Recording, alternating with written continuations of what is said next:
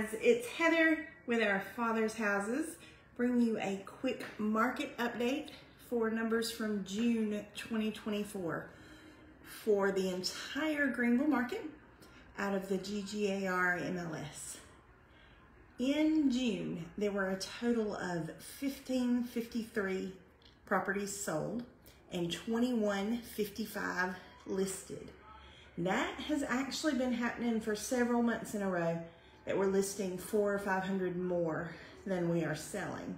So that should start to alleviate the inventory problem that we've had for 3 or 4 years and maybe make pricing just a little more affordable, especially on new construction, combined with that and lumber continuing to come down just a hair.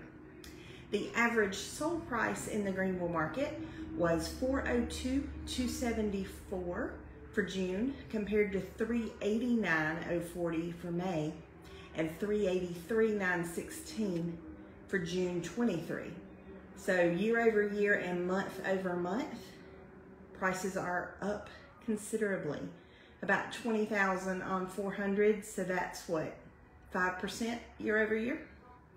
Pretty strong gains to be invested in real estate, and pretty good reason to continue to get in if you're not here yet.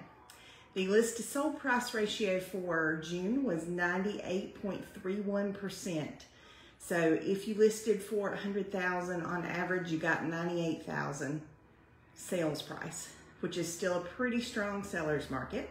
Buyers are seeing a little bit of concessions at this point. You know, a couple years ago, they got to 101% of list price, but now we're down below list. So there's a little room to negotiate, to get some closing costs paid, so on and so forth. And days on market are up 1 day over last year.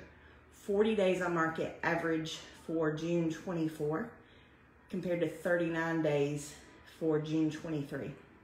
Still a strong seller's market. That gets above 180 days, then we're thinking buyer's market.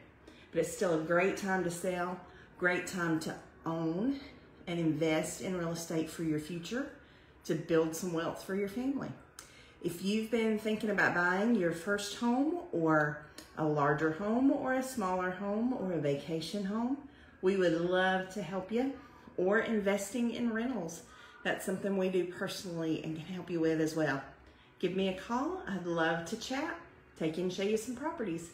864-607-1189.